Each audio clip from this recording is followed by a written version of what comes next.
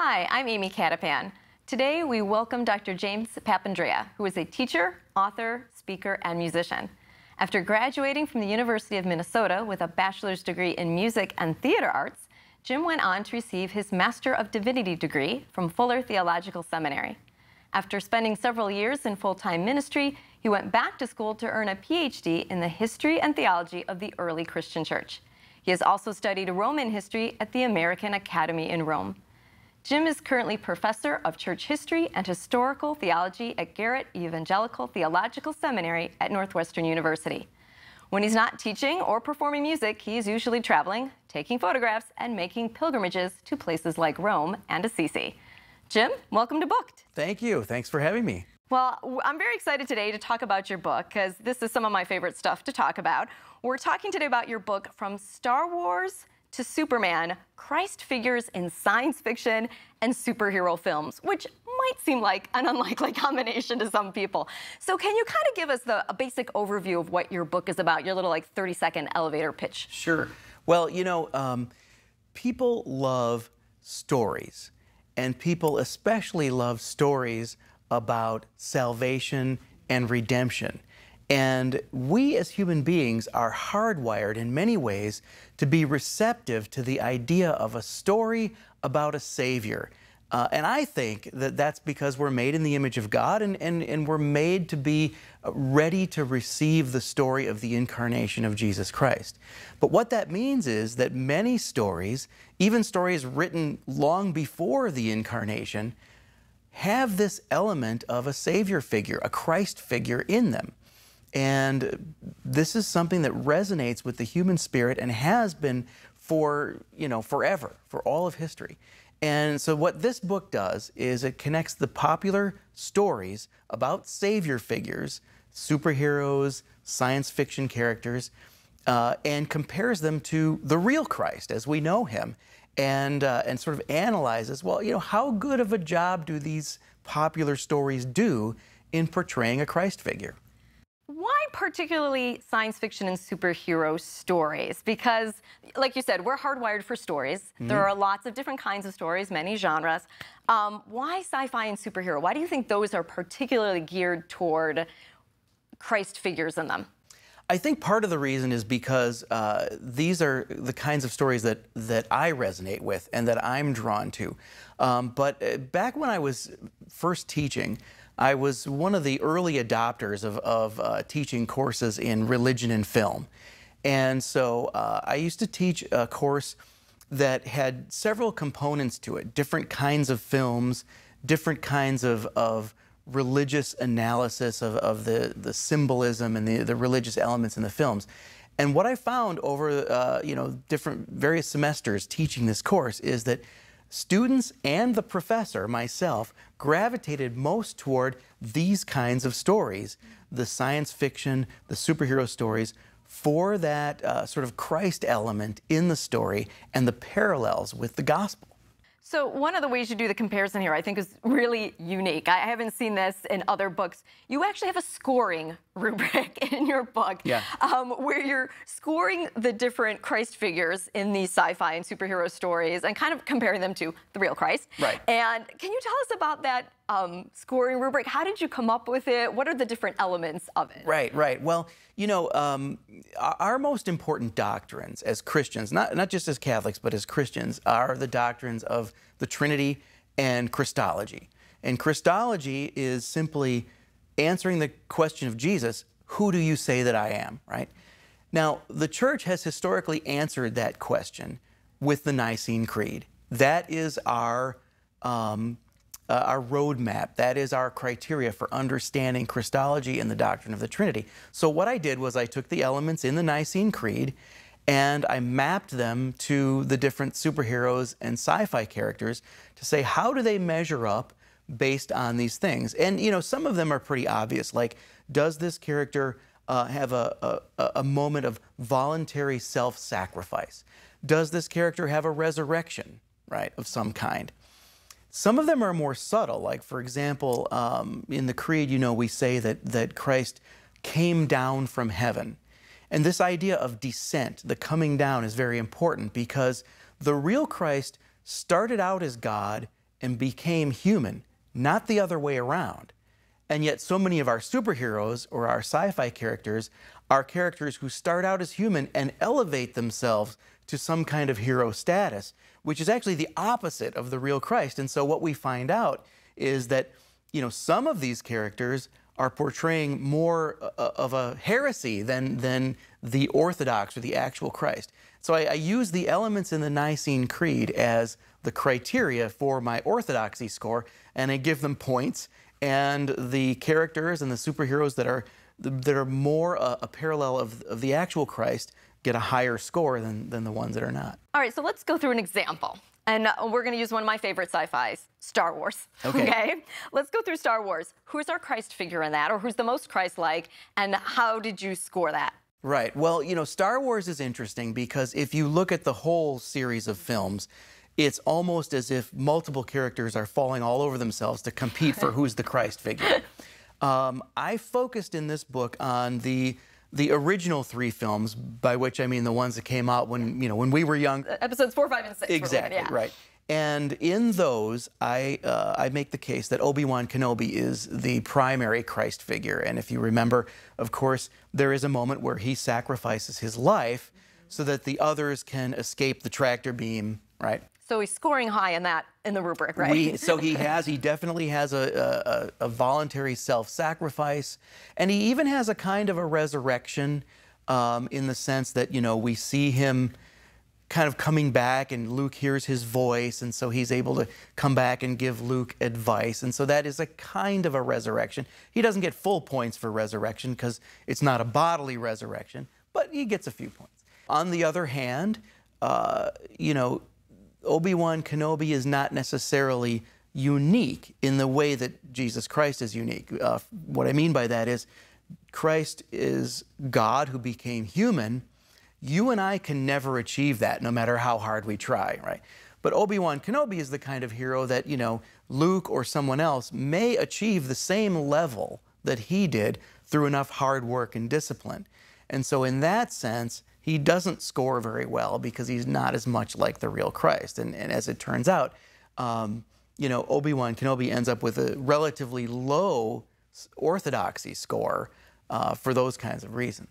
What about Wonder Woman? Can I ask you about her? Because I noticed looking at your book, really we don't have many female characters. The savior character in most sci-fi and superhero stories is often a man. In Wonder Woman, we get a woman in there. That's right. So why is she scored pretty high in your rubric? She did. She scored high. And I will also say, I'll talk about Wonder Woman, but before I do, I don't want to forget to mention Lilu, the character in The Fifth Element, is another excellent female savior figure who scores very high.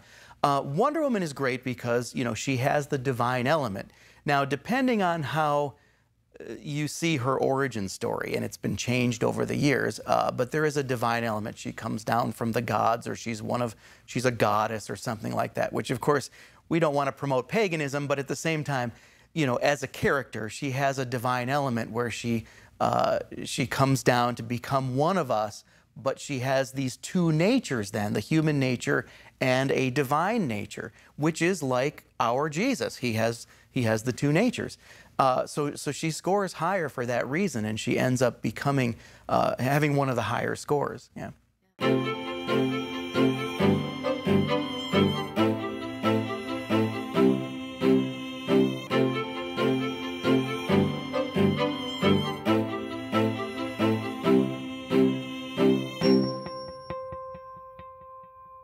The way that he analyzes the characters in the stories in the movies, I thought he did a really good job going through and talking about the different ways that, you know, each character in the different movies portrayed Christ-like figures.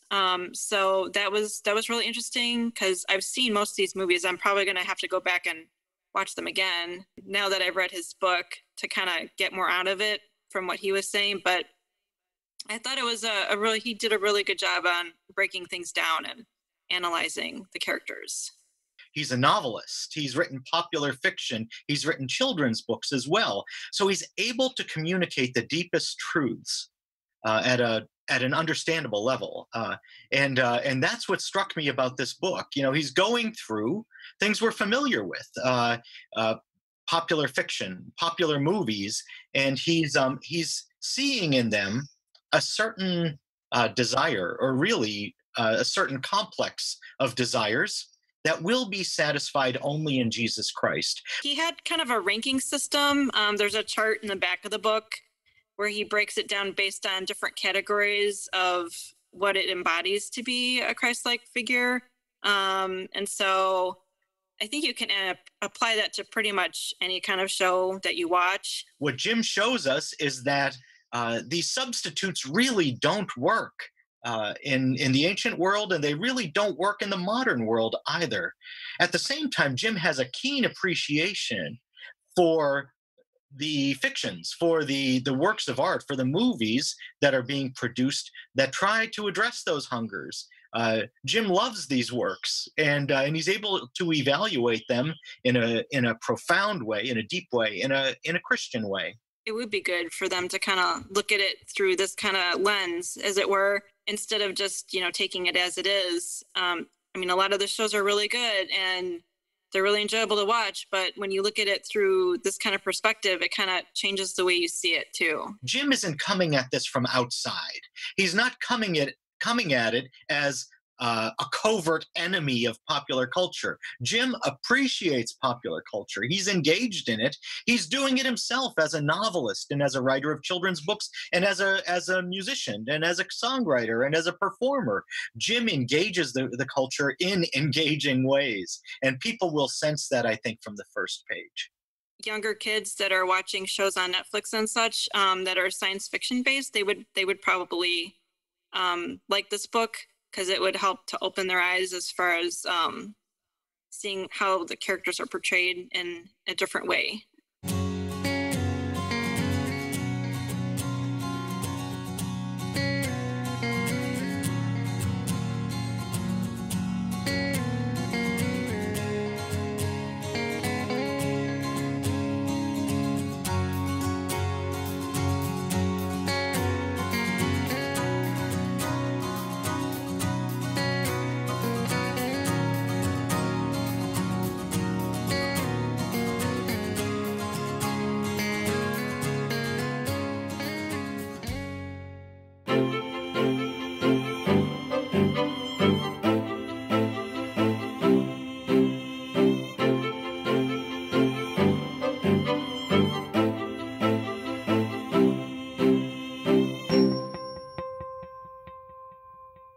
Why sci-fi and superhero stories and not fantasy? Or is that potential for a future book? It is, although I wouldn't be the person to write that book. I think someone who is really into fantasy could absolutely do that and could incorporate Lord of the Rings and some of these other things.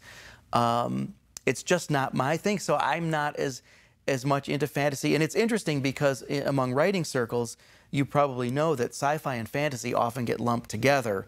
The broad speculative fiction, yeah. Right, and there are elements of some sci-fi that cross over into fantasy. I've seen Doctor Who do this. Mm-hmm. It's not my favorite thing when they cross over more into the sort of the mystical, but Doctor Who also scores very high on the orthodoxy score, and he sometimes, or now she, crosses over into fantasy as well. So I think you absolutely could, or someone could write a book very much like this, incorporating fantasy. So maybe this is a good time now for you to tell us a little bit about your background. Have you always been the ultimate, as you've been called, sci-fi Jesus geek? I mean, is sci-fi something you were always into, and is it really just your love of sci-fi that led you to write this book, or how did this all come together? Maybe give us a little bit of your background. Well, I've loved sci-fi since I was a kid, and I read H.G. Wells' The Time Machine, which I do talk about in the book. I fell in love with the idea of time travel and have been sort of, just into all things time travel.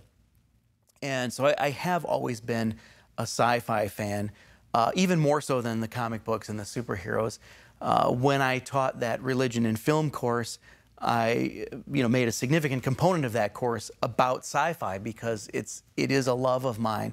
But it's almost kind of a love-hate relationship, because there's a huge disappointment in sci-fi for me in what I call the Star Trek factor, which is this idea in a lot of sci-fi that human progress means leaving religious faith behind.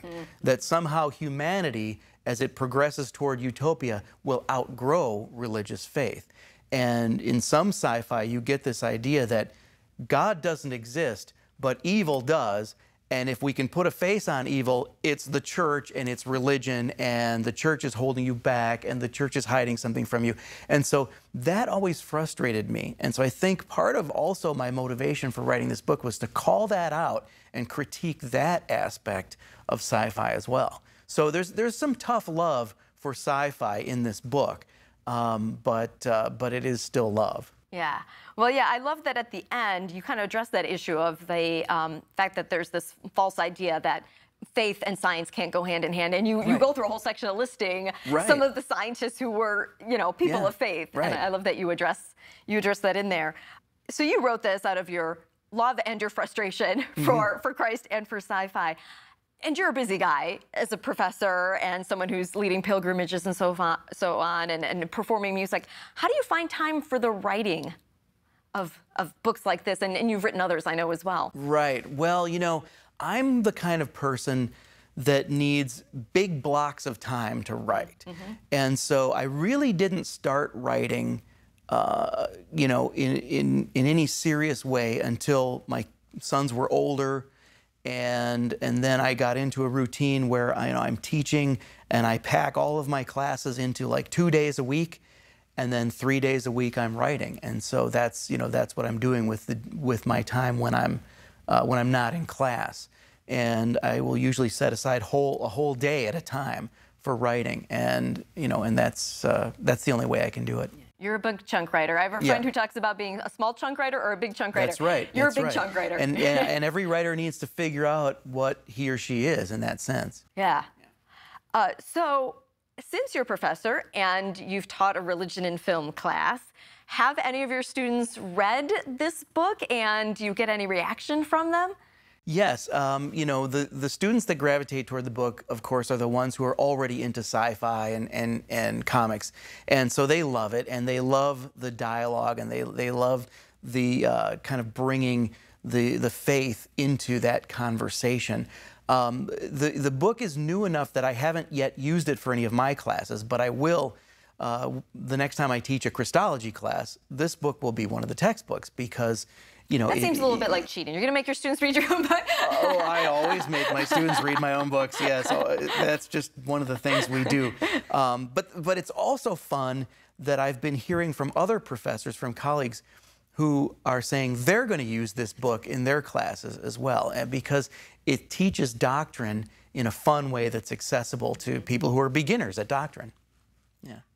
And then do they question you at all after, like, when you've had some of them read it? Do they question you after class, or do they email you, or even argue with you maybe about some of the points you bring up? Well, I have had people who've read the book email me with questions out of the blue, people I've never met, and I love to answer those questions and get into an email dialogue. And I've also had people question the scores and say, well, I would give this character a higher or a lower score for these reasons. And I even say in the book that I welcome that kind of dialogue, because, even though I have the criteria from the Nicene Creed, how many points I give them is a little subjective. And so I know that, this is just a starting point.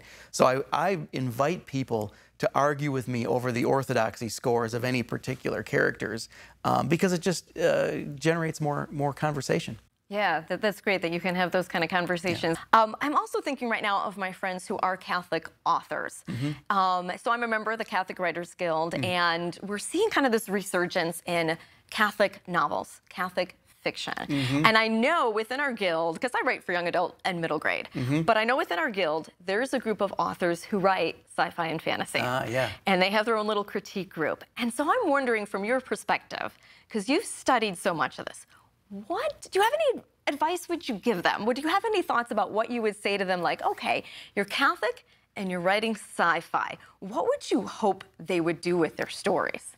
That's a great question, but it's hard to answer, because it's one of those things where if you try too hard to inject the gospel in your story, it'll seem forced, and it will seem contrived.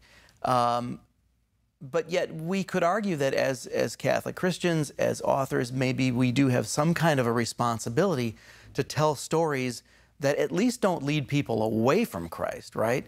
And so I think it would be irresponsible for a Catholic author to write a story like many Star Trek kinds of stories that just sort of let people read it and then walk away assuming, yeah, people are better off without Christianity. You know, I mean, that would be irresponsible. So it's tough to find that balance, and each author, I think, has to sort of come to terms with his or her own sense of calling as to how overt they want to be with their faith.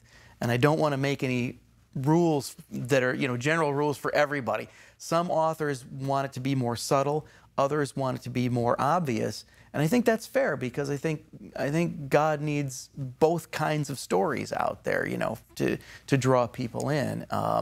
And so it's almost like on a case-by-case basis. It's kind of, it's something that each individual author has to sort of be intentional about thinking through for him or herself, but not try to force it. Yeah, I think when we get in trouble when it comes across as preaching is when we're forcing it. And if you come in with this definite agenda, this is the message, then that's when things can seem very false. I thought there was an interesting part here where you interviewed one of the Star Trek writers, and you asked him a bit about how intentional you thought some of that was. So first of all, as someone who is a big sci-fi fan, how fun, well, first of all, how did you get the interview? Let's start with that. It's an interesting story because I sent probably about 50, 55 emails to the actors who played the parts, their management or agents, the writers, and their management or agents, and directors of the different stories that I analyze in the book. Out of the 50 to 55 inquiries that I sent, I got 4 responses. Of the 4 responses, 3 of them were polite no's, and 1 was a yes. And so it was Ron Moore who was willing to talk to me. He's a great guy, and he was so gracious to give me an hour of his time on a phone interview that I was then able to transcribe, and it's in the book. And so it was a lot of fun to talk to him, and he was just so great. It was like a fan moment for me. Yeah, that's what I was thinking as I was reading through that interview. I'm like, man, that would be like me talking to one of my favorite authors of children's books. Right. I mean, there'd be a huge fan moment. What did you take away from that interview? What do you think was your big two when you put the phone down afterwards? What were you kind of left with? Well, it was interesting to me, a couple of things.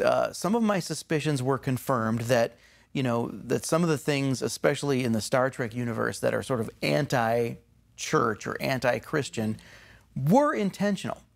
What I didn't know before talking to him was that, some of it was Gene Roddenberry himself sort of laying down the law, even though some of the writers would have liked to be more, positive about religious faith. And then, we talked about to what extent were some of these things intentional. And there were times when he said, yeah, that is exactly what I meant to do. And there were other times when he said, I never even thought about that while I was writing it. So it was just really sort of eye-opening that, all of these different elements kind of fall together into some of these classic stories that we're all familiar with. Yeah. Sometimes I wonder just how much of whether these people are fallen away Catholics or currently practicing a faith, whether it's Catholic or otherwise, just how much that ingrained sense of it being the faith being part of our culture, it just naturally comes out when we're telling stories, right? It's there. I think that's true, but I think it's also what I was saying earlier about us being hardwired for a receptivity to the incarnation and to the Trinity.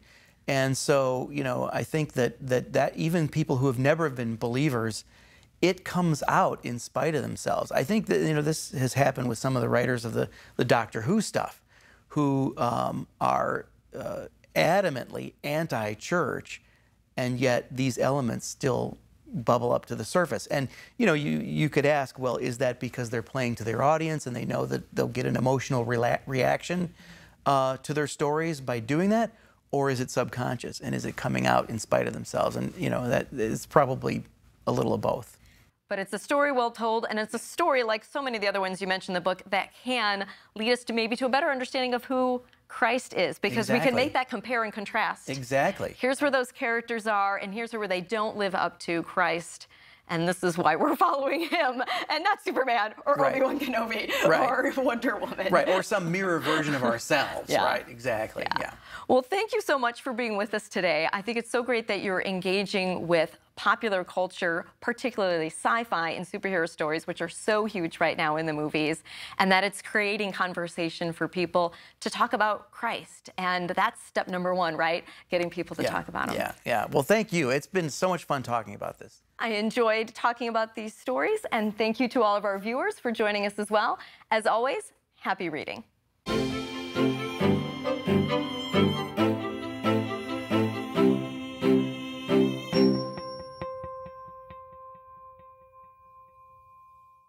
Jesus said, go out to the whole world and announce the good news. And that's what Shalom is doing. It's bringing the good news of the Holy Spirit in action, renewing the face of the earth so that all people may know how good is the Lord, how beautiful is the work of salvation. Thank you, Shalom, for all you do to reach out, to lead the faith forward. And may Almighty God bless you, the Father, and the Son, and the Holy Spirit. Shalom World, God's own channel.